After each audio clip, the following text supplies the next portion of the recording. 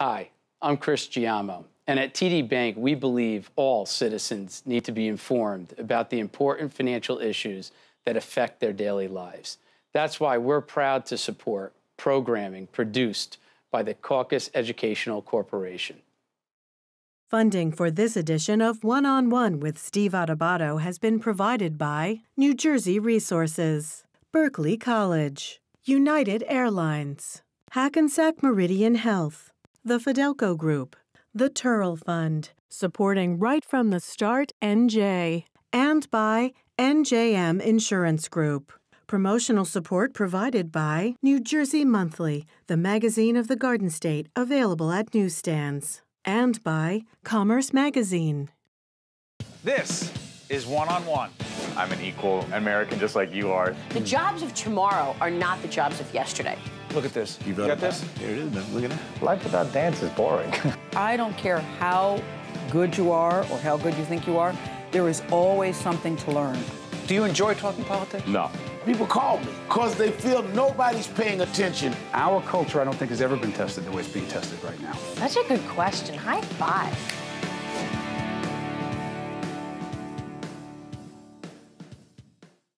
Welcome, folks. I'm Steve Adubato. We're here at the Northward Center in Newark, New Jersey.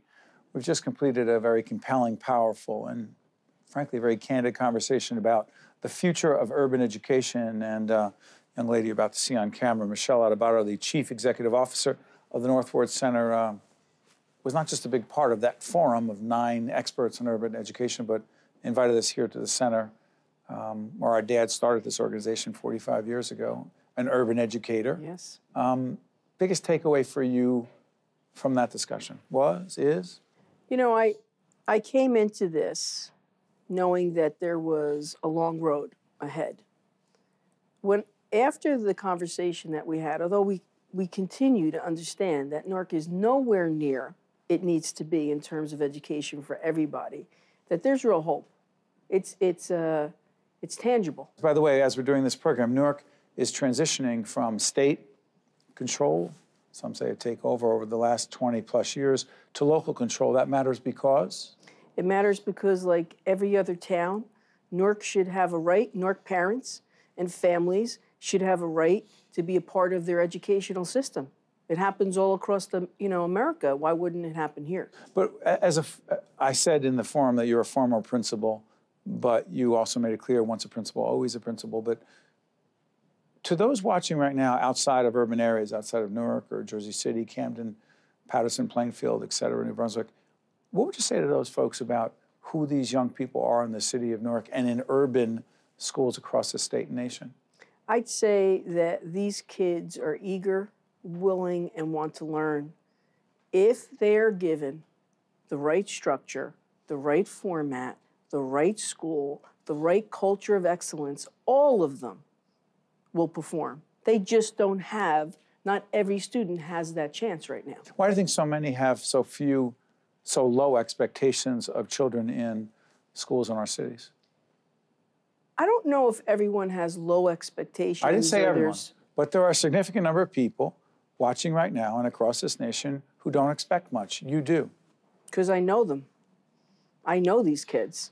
I've been in Newark Public Schools, like I said, for over 25 years. I'm in the community all the time as the CEO of the Northward Center. And these kids, the preschools, over 700 preschoolers, ABBA preschoolers here, vibrant at the Northward Center. What do you see in them? I see hope. I see they're ready to go. They're ready to enter first grade. They're reading above grade level, their comprehension. And I also see energy. The pause that I have, because I'm not going to sit here and say that everything's rosy, because it absolutely isn't.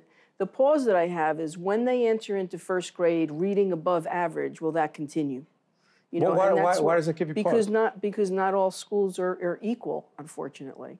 And so when our kids do go into their respective schools, that, will there be, the opportunity to continue to grow?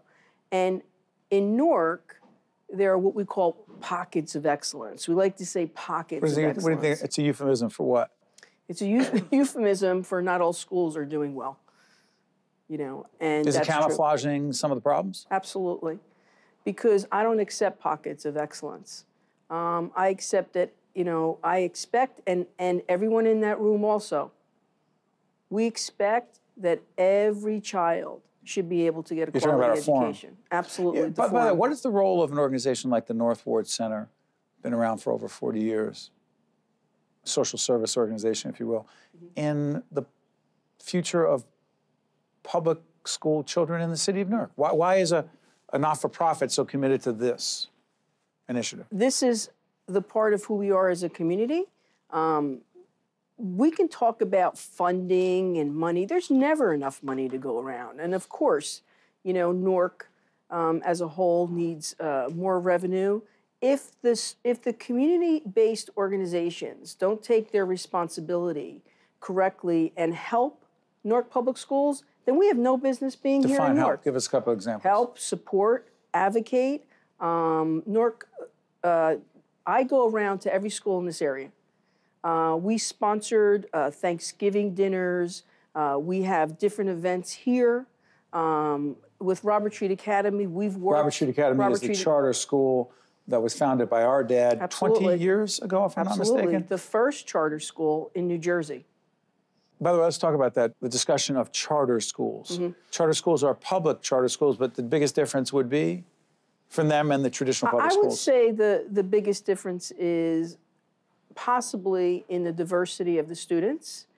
And one of the things, and what I was trying to express in that forum, is that we need to stop focusing on the what, like the public charter schools, the traditional public schools, the magnet schools, and we need to focus on what works and why it works. Can that really be working in traditional public schools?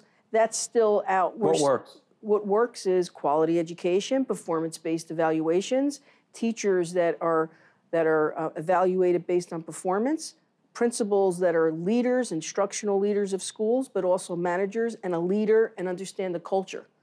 That's what works. Is that harder in your mind to achieve in a traditional public school versus a charter school?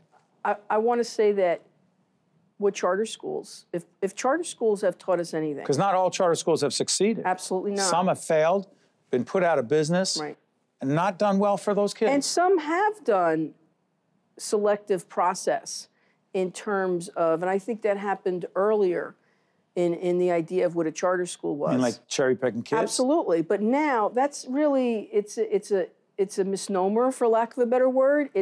Because in Newark right now, we do have universal enrollment. Explain what that means. Universal enrollment, is basically that everyone has to go through a process of a parent has the right to choose their school. And it may not be their neighborhood school. In fact, most parents don't choose their neighborhood schools. And overwhelmingly, parents are choosing either magnet schools or charter schools or public charter schools. And I am not here in any way to say that traditional Newark public schools are absolutely having more challenges because we become more of the comprehensive schools. And that's really what Newark is, Newark Public Schools. That's what I'm used to. You take everyone where they're at, and you teach where they're at. And we have to look at... Not easy. It's not easy, but it's... Charter schools by themselves not the answer, are they? Absolutely not. But charter schools, again, have shown us that now there's close to, I think, 30% of children in Newark attend public charter schools. And many of them are excelling. So again, it's taught us something along with our magnet schools. Magnet schools are schools that children go to that focus on a particular area of concentration, if I'm not mistaken. And what it's proven is that children can perform better, that do go off to college and can be prepared. You're optimistic, aren't you? I am. But I want to take a pause. And I want us to remember how we got here. Excessive spending. Teachers and schools that did not live up to children's expectations. We need to live up to the child and the family's expectations. Real quick, before I let you go, local control will also mean Newark will pick its next superintendent. Absolutely. That matters because? It matters because this superintendent is key to the success of the continuing success of what's happening right now in Newark Public Schools. We are succeeding marginally. We're working, but it's going up. And that person has to understand that. and has to be part of this culture, this school system, and that person's going to get a lot farther. We don't need to start again. We can't start again. National search? I don't think so. I think we've got plenty of talent right here in Newark Public Schools. Michele Adubato, thank you not just for this interview, for that forum, but for being part of the solution. I can say that with all objectivity. Thank you, Michele. Thank you. To watch more One-on-One with Steve Adubato, find us online and follow us on social media. Steve Adubato here talking about the future of urban education. We're based here at the North Ward Center, a community-based organization here in the city. We just finished an extraordinary forum, a very candid forum that the gentleman you're about to see on camera, you've seen him before with us. He is Chris Cerf, the superintendent of the Newark Public Schools, the former head of the State Department of Education, the commissioner. A very candid conversation about not just Newark schools, not just urban schools in New Jersey, but across the country. What was your biggest takeaway? Well, my biggest takeaway is that we owe a debt to our children, and to pay that debt fully, we have to accept certain basic truths. And one of those truths is that in urban America, we have not succeeded as a country to provide the central goal of public education, which is to give every child, regardless of the circumstances into which she or he is born, an equal opportunity at a full and successful life. You know, Chris, you and I have had so many conversations about education, both on camera and as neighbors in town as well, in Montclair. We've talked about this, and so I'm going to put this question to you here, which we talked about there, which is a larger question of who cares, meaning I asked the question about suburban parents, and I don't mean they're a monolithic entity, but the amount of state funding that goes to poorer districts is somewhat predicated on the political will of suburban legislators representing suburban taxpayers, parents, voters. Long-winded question, I know. To what degree do you believe others outside the city care about urban education and those kids? I think the answer is it very much depends. I think that there is a narrative out there that says that we do not owe an obligation equally to all children. We need to keep our local taxes local to support our own schools. And why should our taxes are already through the roof? Our taxes are already through the roof. But I have to tell you that I think when people sit down and really understand the question, they come out very differently. Because? They come out very differently because it's very difficult to defend a system where the quality of one school depends on the value of the taxable property alone. Explain that to folks. Well, here's what I mean. I mean, in the olden days, local property taxes essentially paid the lion's share of the cost of public education. So you got a lot of real estate in that town that's worth a lot. What does it say about the school district? They got more money to spend, and it all goes there, and none of it goes to a district that has less. On the other hand, years ago, this country woke up to the idea that it can't be right that a child should go to a dilapidated, rundown school, have a larger class size, have no books, no computers, just because he or she happened to be born in a community with lower taxes. Now, the question that is fairly asked— I mean, less ability to fund the schools is what Correct. You mean. Go ahead. Less ability to fund the schools. And so what the state now does is it expects every jurisdiction to pay what's called in the statute local fair share. It's a judgment about how much the people of that district can afford to spend. And then it tops it off with a slug of state money so that everybody ends up with roughly the same amount of money. Obviously, children who have greater needs, special education students, children who go to schools with a high concentration of poverty get a little bit more. What are some of the keys, dare I call them best practices, in any urban school or school district anywhere in the state or nation?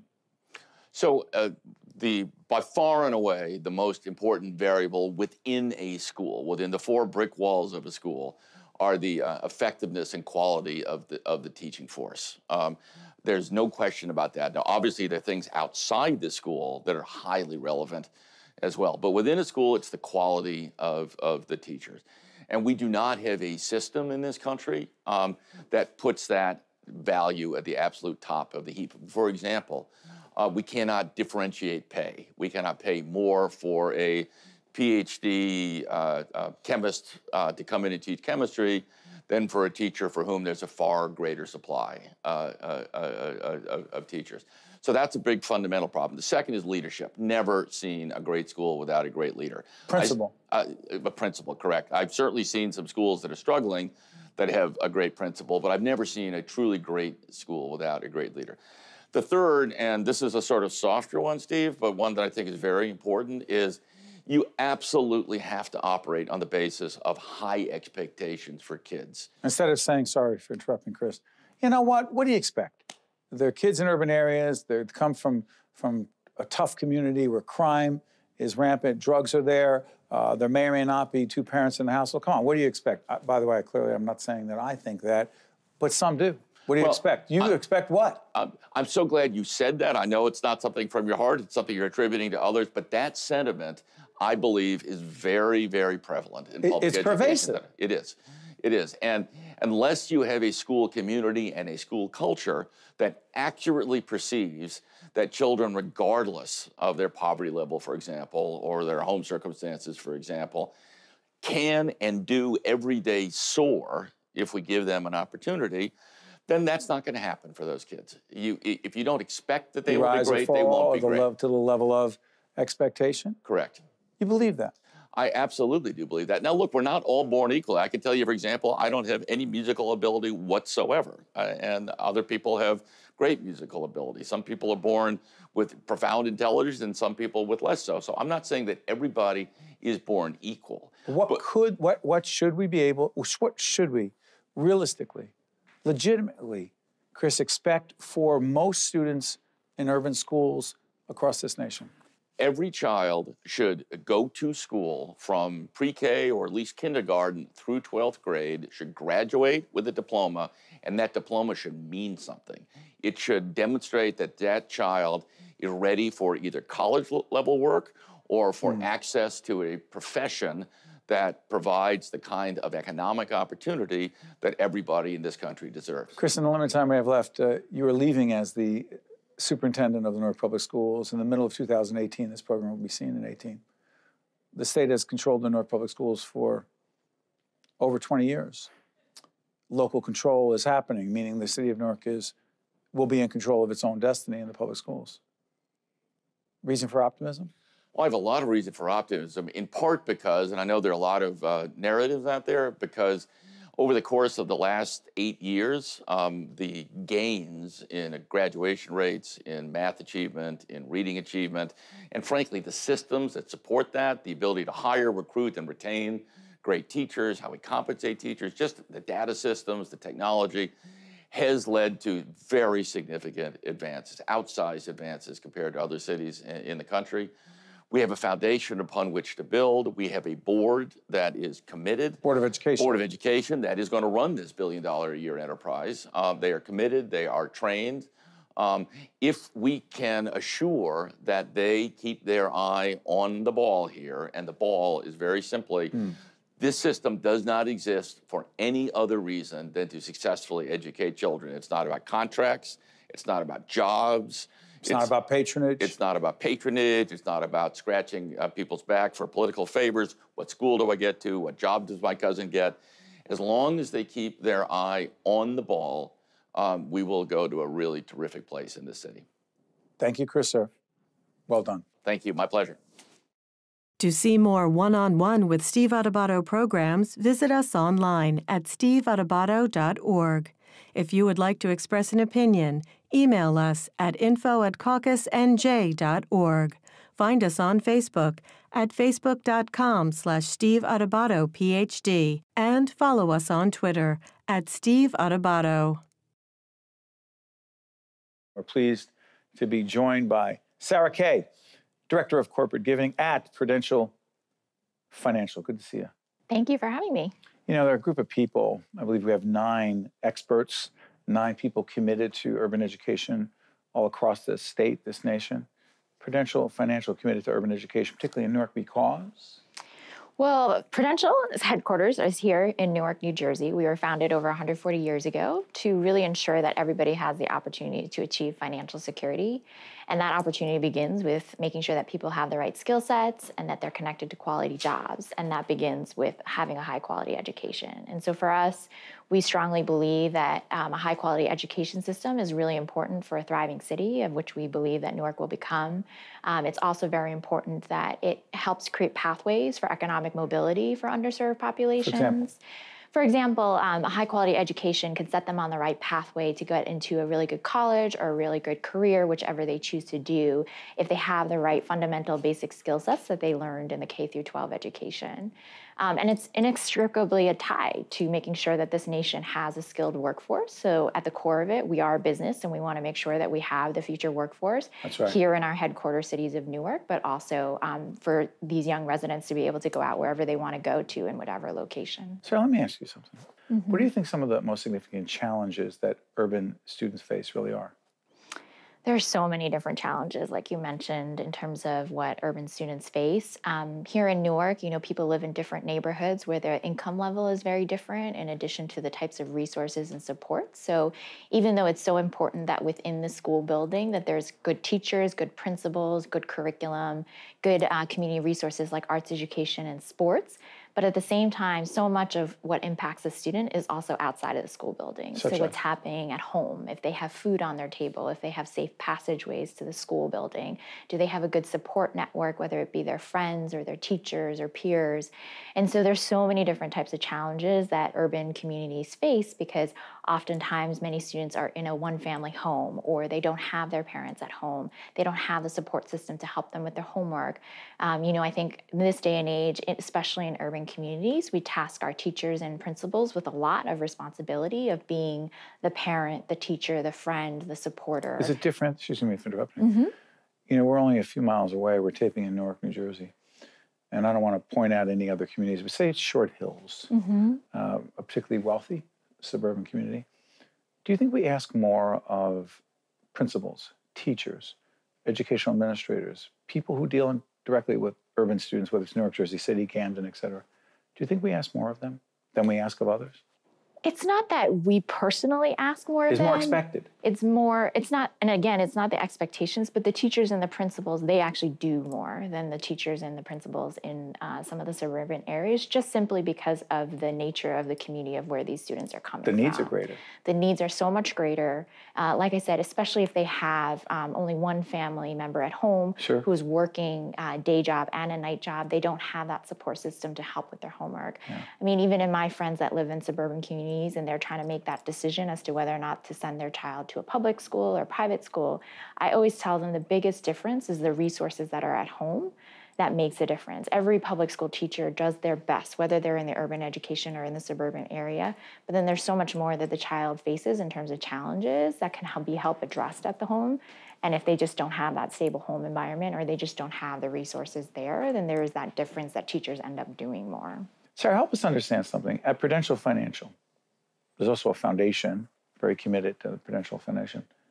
Give me a couple of examples of exactly what Prudential is doing to help Newark school children in Newark schools.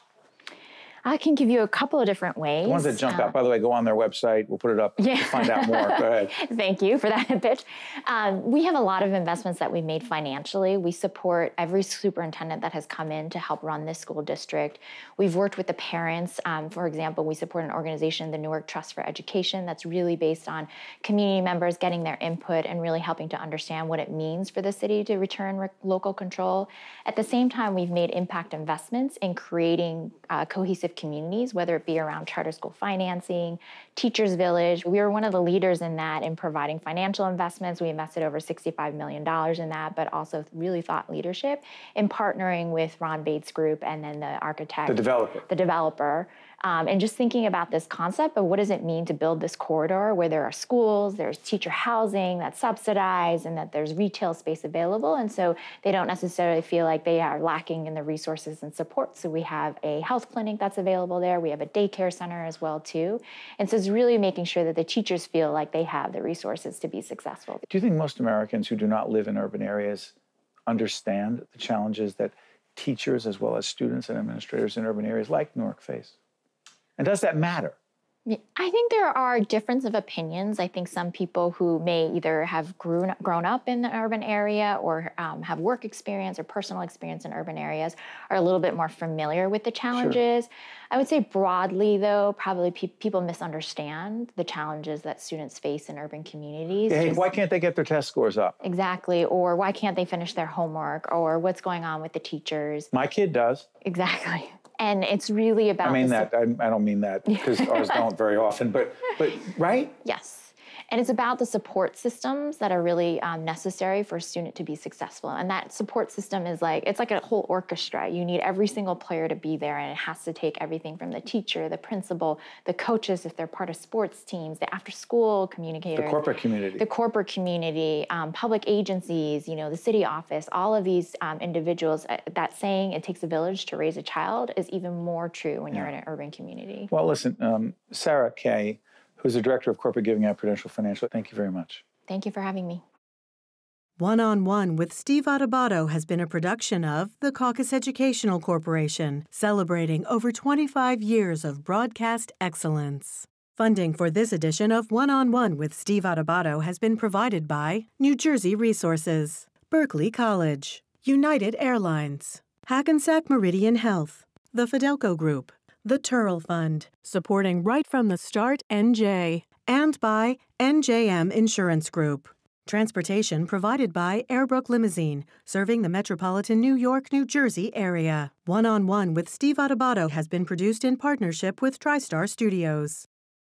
I'm Taiwan Join, Berkeley College, class of 2011, Assistant General Manager, Vera Wang.